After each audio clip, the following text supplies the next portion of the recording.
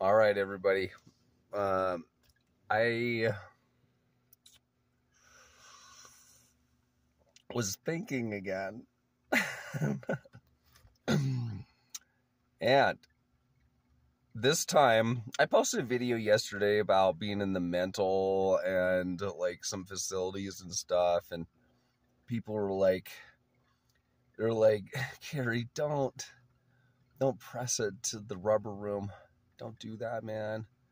Don't do the rubber room, bro. You can go there, you can have some fun, but don't get it to the to the rubber room.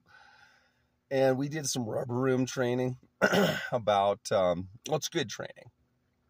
It's people are talking about Donald Trump and how he's like insane.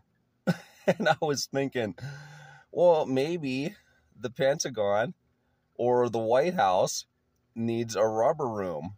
And this one's a fun rubber room where it's got like bouncy walls and maybe some of those like those kid ball things that you hop into. And it's a nice little break from all the monotony that's going on in the world. And then it's back to business. So I don't know if that makes any sense to anyone, but I can be a lot of fun. And I can also be very serious.